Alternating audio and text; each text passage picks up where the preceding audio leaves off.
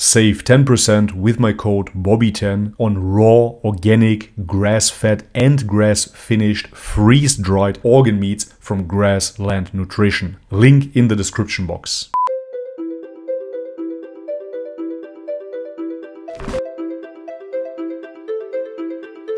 Alright guys, welcome back to the channel. If you're new, my name is Bobby. Guys, super interesting video today. We're gonna react to the Bible proves Prophet Moses did pilgrimage to Mecca. Interesting insight by a Jewish writer. As always, I haven't watched the video yet, so I have no idea what to expect. However, I can say this is a bold claim, of course, that Moses himself apparently pilgrimaged to Mecca with no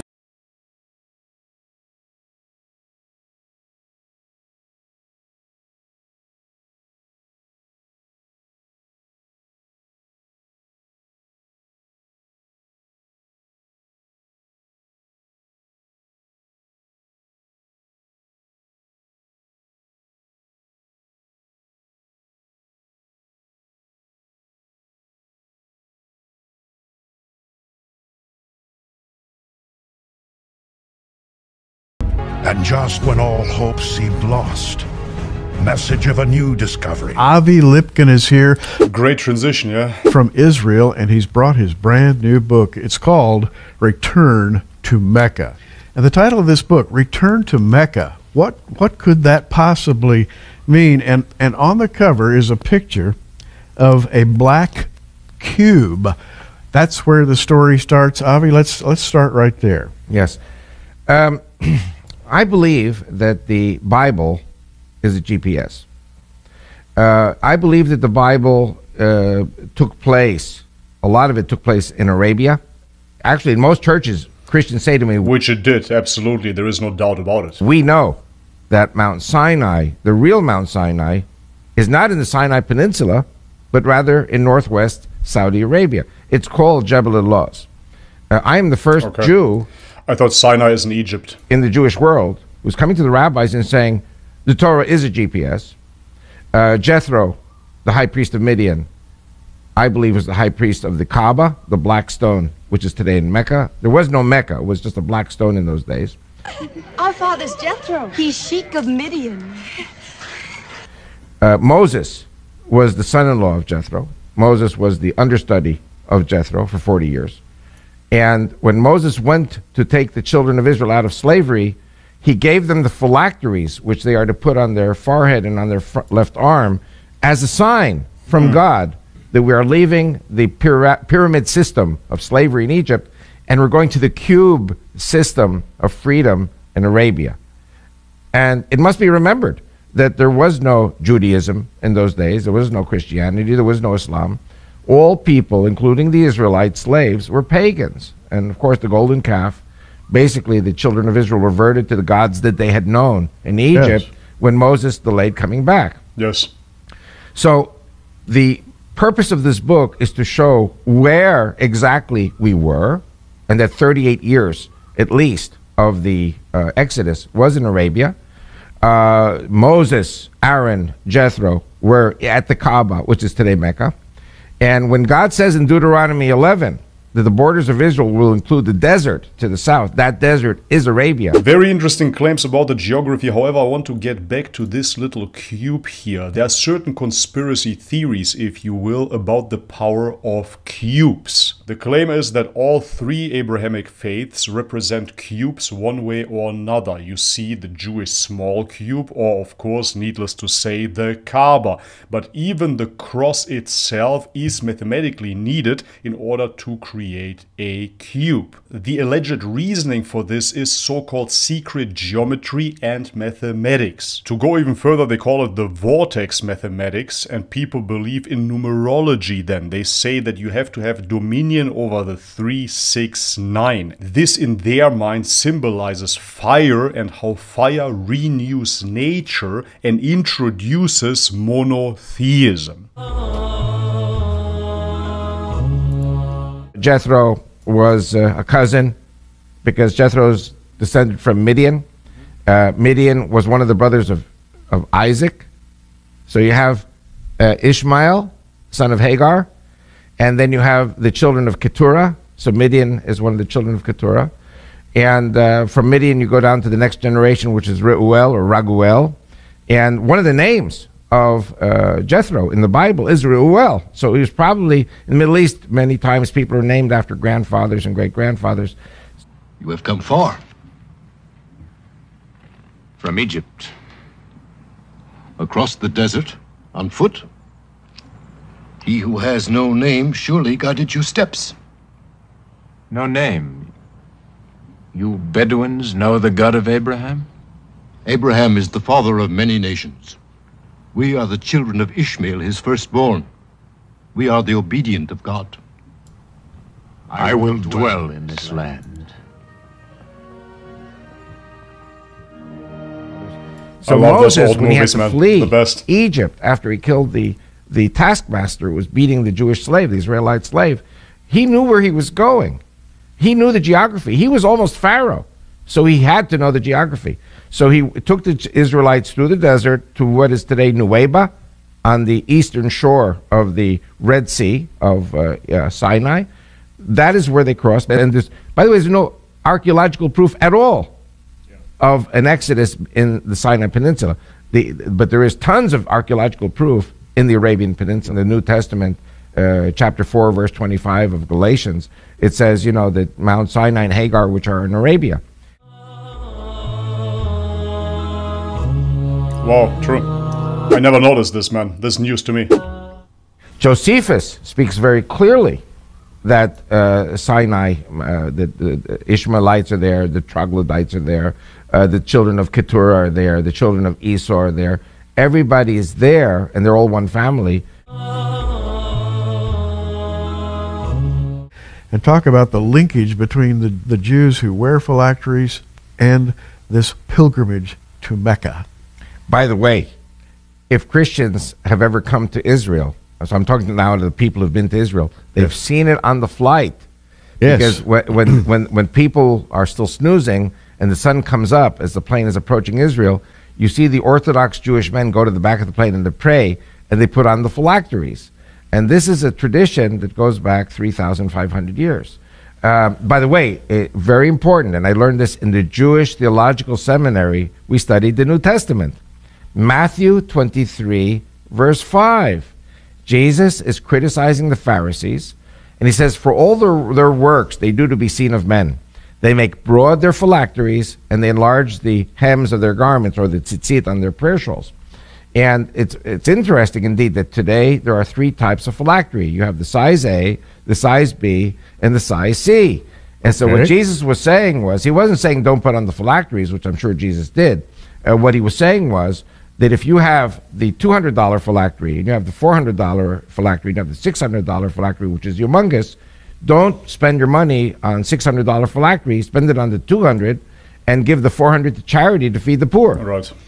So, but it's something... It always has to be seen in context. Of course, Christians nowadays believe that Jesus came to abolish the law, and therefore they would interpret that you don't have to put on those robes. However, if you have a little bit of background knowledge and you understand the context of it, you will see that if anything, Jesus wanted people to be humble. It's in Matthew 23, verse 5. So we know that Jewish men in those days wore this. We know that in the Greek Orthodox Christian tradition, there are priests who put on phylacteries. It's a slightly different Greek phylactery, but it all commemorates exactly the same thing. So the phylacteries have a very important meaning for Christians as well. So my question, and I'll ask it for everybody who's watching, why in the world would you put on, strap a little wooden box with scriptures from Deuteronomy on the inside and attach that to your left arm and to your forehead? Why would you do that, and why would it be cube-shaped? Perfectly cube-shaped. And so the contention in my book is that when Moses came to Pharaoh, and remember, Pharaoh was God. Pharaoh was God in Egypt to the Egyptian people. He created the Nile, and he created this, and he created that. And who's Moses? Moses is a guy who stutters. It's very hard to talk. And God says, give the people a sign. And the phylacteries were the sign. He gave Pharaoh the signs. You remember his rod became a crocodile or serpent, ate the other crocodiles, and the leprosy in the chest. These are all signs. And then later the 10 plagues, and Moses gave signs to the elders of Israel. And Moses gave signs to the people. You're talking about primitive pagan people who were shepherds, and they're saying to Moses, "Well, why should we listen to you?" You know. And so this phylactery has 4 pouches, 4 parchments. The first 2 are Exodus 13. Then you have Deuteronomy 6 and Deuteronomy 11.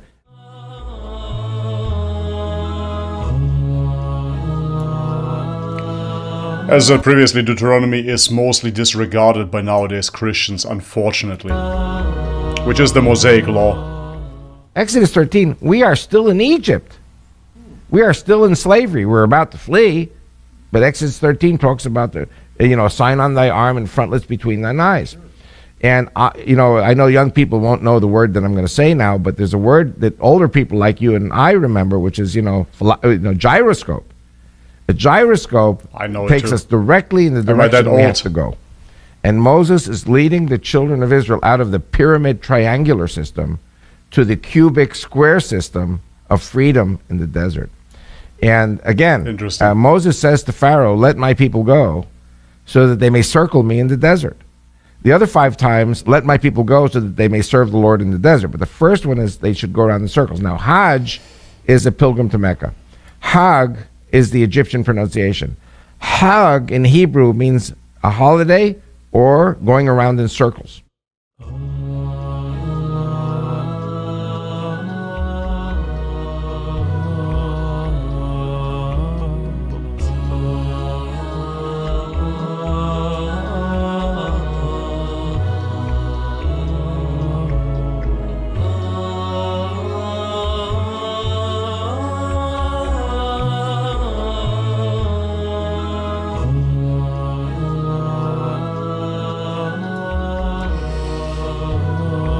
This video is pretty convincing, man, I have to say, but what is more interesting to me personally is the description of fleeing the pyramid system and entering the cubical system. As I described previously, if we believe that the cube symbolizes monotheism, the pyramid on the other hand symbolizes elitism, symbolizes a secret society above the people, then of course symbolically it would only make sense to flee that pyramid system, to get out of Egypt, so to speak, and to go on Hajj, to pilger and to celebrate. As he mentioned here as well, Hag stands for holiday. So therefore you're physically demonstrating that you're escaping bondage of slavery and you're entering monotheism. This is extremely powerful.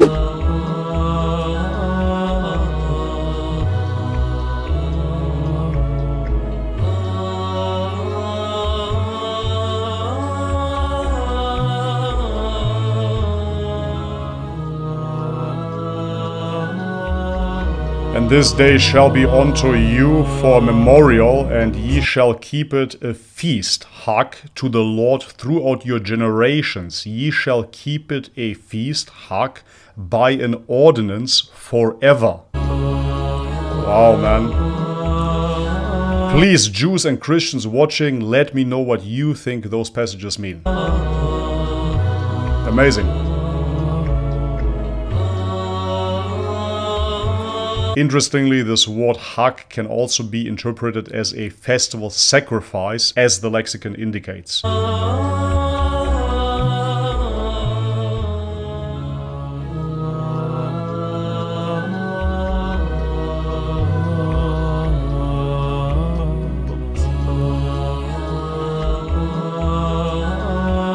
Muslims to this day perform annual sacrifice at the occasion of Hajj, to commemorate the events that took place in the blessed life of Prophet Abraham. So does this mean that Eid is on Hajj? I never knew this. Please let me know in the comment section if they are really on the same date. Wow.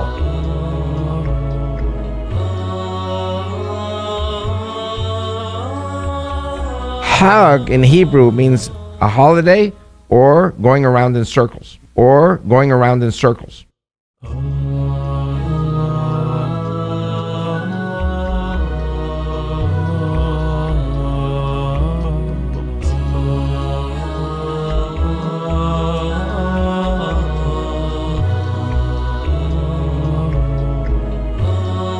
or going around in circles, or going around in circles.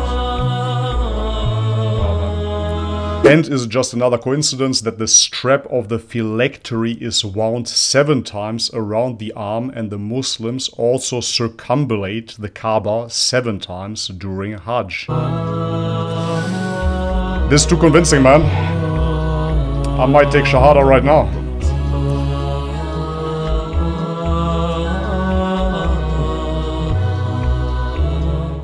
It's all connected. So the first meaning really meant, let my people go so that they may sacrifice to the Lord at the Kaaba in Mecca, which there was no Mecca at the time, which is the black stone. Jethro was the high priest. Moses was the understudy of the high priest, and so he knew why, spiritually, he was taking the children of Israel out of slavery from the pyramid system to the square system to Jethro.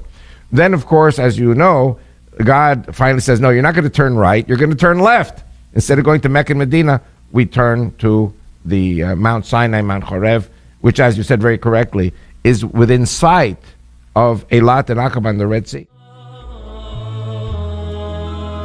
It is widely accepted among the Muslim sources that all prophets of God, including Prophet Moses, performed Hajj at Mecca. You can read more about it at Islamica Info. So I learned something absolutely mind-blowing today, because I thought that the Islamic claim is that Abraham created the Kaaba, and that's that. After all of those years, I believe that it was forgotten, and then through Prophet Muhammad, it was reignited yet again. I didn't know that there was a tradition, or that there was a claim of a tradition within the Islamic sources. I really believed that it only concerns Abraham and Muhammad. Amazing, man.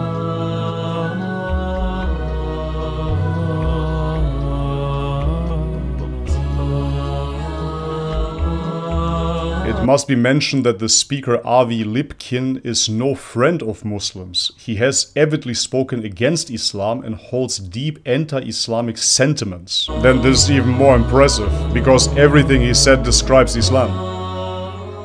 All of it. By the way, my people, forgive me for being arrogant, are the Jews and the Christians together. Now, my contention through my book is, if we Judeo-Christians get Mecca and Medina, then we capture the flag, and it is the termination of Allah, who I say is Satan, and sending the devil to the pits of hell for 1,000 years. Wow. That's totally ridiculous. Complete contradiction. I mean, of course, you want to promote Judeo-Christian values if you are pro-Israel. Yep. That, however, does not alter the fact that he makes some interesting points which indirectly prove the truth of Islam and teachings of Prophet Muhammad. May peace be upon him. Yeah, absolutely. Everything he described here proves Islam. Ultimately, the Islamophobes are the best promoters of Islam. The Prophet told the Jews at the time, "We have more claim over Moses than you." Which under those circumstances makes absolute sense. Of course. No, Moses. We cannot see his whole purpose. Even Ishmael did not know that God drove him into the desert to be the father of a nation. Did the little boy die in the desert, my father? No. God brought Ishmael and his mother Hagar into a good land. The same God who lived on the mountain? It may be, my son. Moses, Aaron, Jethro were at the Kaaba, which is today Mecca.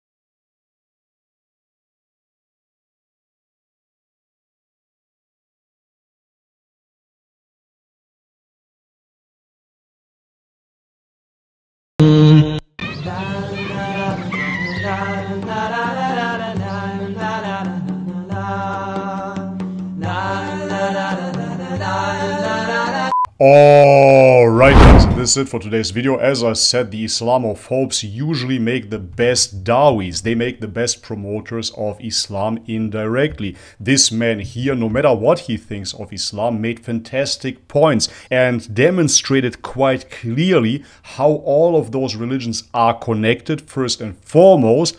However, how Islam is holding the oldest traditions to this very day. You cannot say that about Judaism or Christianity. What was the most intriguing aspect for me personally is, of course, the cube symbolism and the coming out of the pyramid system, leaving behind the slavery and embracing God. Especially reflecting upon my own past spiritual experiences, I have to come to the conclusion that yes, there is an unseen realm of mathematics, geometry, sound, and other fabrics that are totally beyond our comprehension. However, to manifest that unseen into this real world, we use symbolism. And this is why, especially within the occult, you see a wide array of different symbolism that tries to establish certain dark powers here in the physical. But the same has to apply, of course, for the forces of good, for the forces of God. And it truly appears